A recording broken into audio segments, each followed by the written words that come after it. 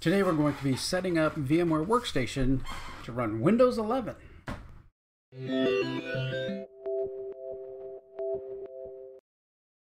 So I think as everybody in the tech world knows that Microsoft has announced and is releasing for everybody to play with Windows 11. Of course, we kind of knew way back when that when they said Windows 10 was going to be the last version of Windows, that was just a marketing ploy, something that they use to get people to upgrade. I mean, you can still do the free upgrade. If you have a Windows 7 machine, you can go in and do the upgrade and get your digital license for Windows 10, which then you can also use to upgrade to Windows 11. So the only problem is Windows 11 has some caveats that everybody needs to know about. That's not this video, that's another video. But today we're going to be setting up,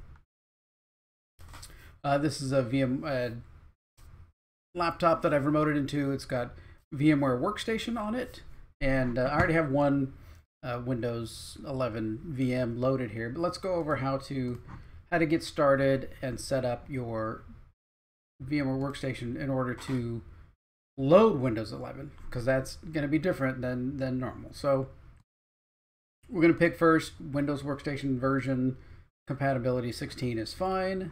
I'm going to install an operating system later because we're just kind of demoing the setup here. So it's definitely Windows, and we're going to pick Windows 10 x64. We can call it whatever we want. This is Win 11. I like my capitals correct. Okay.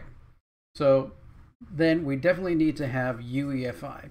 And we don't necessarily need secure boot at this time, but it definitely needs to have UEFI enabled and not BIOS. Okay, so this default one processor with 2 cores is going to work. That's going to be able to work.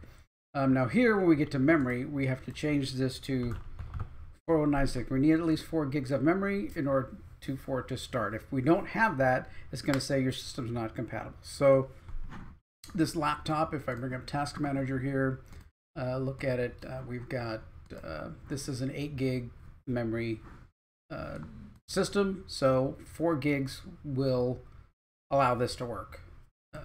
So if you have a system that only has 4 gigs, you're going to be kind of hard to do this. You need something preferably with 8 gigs in order to make it work. Okay, let's go next. I usually use bridge networking. You can use whatever kind of networking you wish. Then hard drive stuff is kind of normal. You're going to just use their recommended and their recommended, and then create a new virtual disk. Here's where we need to do something different. 60 gigs is not going to make it allow you to install. You need to switch to 100 gig. Okay, so if you just do the defaults here and try and go back in, you're going to have to do some manipulation in order to get it to work. So make sure you put 100 gig. Then we're just going to say that's fine for the name. Okay, then finish. Now, we need to add some more hardware. So let's go back into settings. And one thing we need to add, and I'm going to step this through this so you know that, see how this works, says you need to add the TPM, the Trusted Platform Module. But it says this virtual machine must be encrypted to use the UEFI firmware. So to get that, we go to Options, down to Access Control, and it says Not Encrypted, and we click Encrypt. And then you give it a password.